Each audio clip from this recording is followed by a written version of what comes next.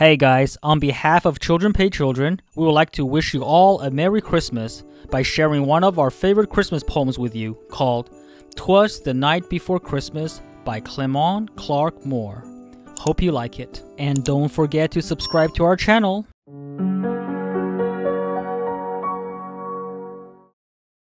Twas the night before Christmas, when all through the house not a creature was stirring, not even a mouse. The stockings were hung by the chimney with care, in hopes that St. Nicholas soon would be there. The children were nestled, all snug in their beds, while visions of sugar plums danced in their heads. And Mama in her kerchief, and I in my cap, had just settled our brains for a long winter's nap. When out on the roof there arose such a clatter, I sprang from my bed to see what was the matter. Away to the window I flew like a flash, tore open the shutter, and threw up the sash. The moon on the breast of a new fallen snow gave the luster of midday to objects below.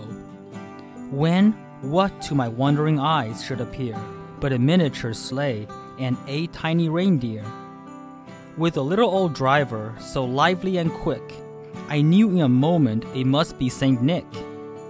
More rapid than eagles, his coursers they came, and he whistled and shouted and called them by name. Now Dasher, now Dancer, now Prancer and Vixen, on Comet, on Cupid, on Donner and Blitzen, to the top of the porch, to the top of the wall. Now dash away, dash away, dash away all.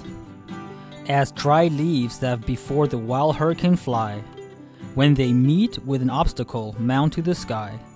So up to the housetop the coursers they flew, with the sleigh full of toys and St. Nicholas too.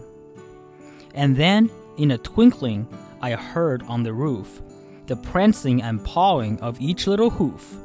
As I drew in my head and was turning around, down the chimney St. Nicholas came with a bound.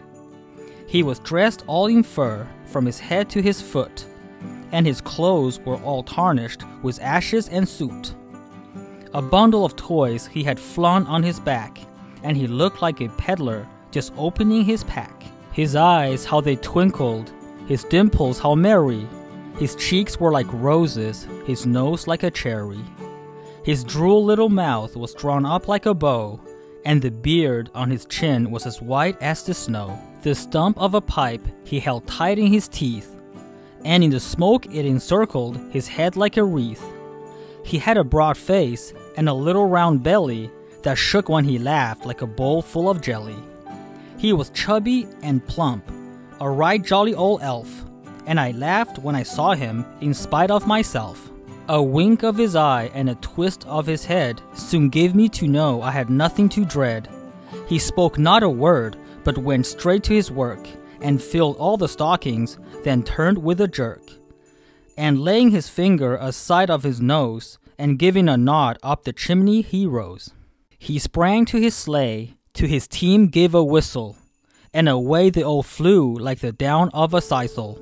But I heard him exclaim, ere he drove out of sight, Happy Christmas to all, and to all a good night.